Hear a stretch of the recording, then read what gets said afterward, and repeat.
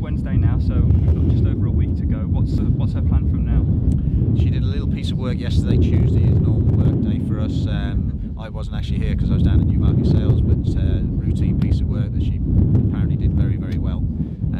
You've seen her have a light canter today. She'll have canter again tomorrow and Thursday, and then all being well, she'll have a final piece of work on Friday with her usual lead horse, you know, a horse called Georgian Bay, who works, you know, he always works very, very well, and that'll be a final serious piece of work.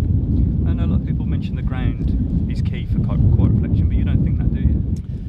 I think she's every bit as good on good ground. You know, I mean, we ran a huge race in the July Cup on good to firm, and it was very quick that day. I walked the track twice there in July at Newmarket, and it was very quick, and she still managed to run a huge race. So good ground wouldn't worry me at all. And what would it be like for the owners with the syndicate to have a winner on a day like Champions Day?